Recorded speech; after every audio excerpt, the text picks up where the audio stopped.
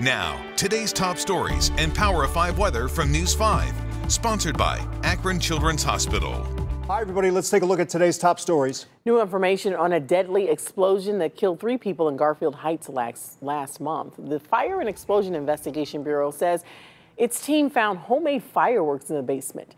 There were more than 30 cardboard tubes, fuses, equipment, and chemicals associated with the manufacturing of explosives. They are homemade fireworks, but these type of devices are actually considered explosives. It happens every year, and it is very dangerous. Part of our working hypothesis at this point is that he was making them and selling them. So the man investigators say was responsible was among those killed in that explosion. The team is waiting on a final report to officially declare this the cause of that explosion. We're less than 2 weeks away from a primary. Nobody expected. Voters already headed to the polls in May, but some races had to be held back because of trouble with redistricting efforts in Columbus. Despite the potential for confusion, the Cuyahoga County Board of Elections tells News 5 turnout has been predictably low considering it is a primary. Early in-person voting a little lower than we saw in May, and vote by mail is up. More families in Cuyahoga County will soon have access to affordable and reliable high-speed internet.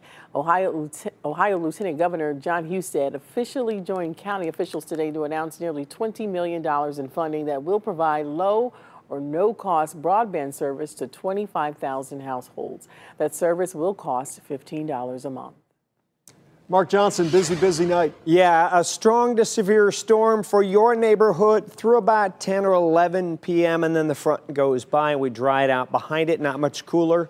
Tomorrow, a little less humid, though. Still in the 80s. Here's your hour by hour showing the storms moving by. Any storm that becomes severe could have a 70-mile-an-hour wind gust and maybe some large hail, but we're drying out by dawn tomorrow morning with a low near 71 degrees. Sponsored by Akron Children's Hospital.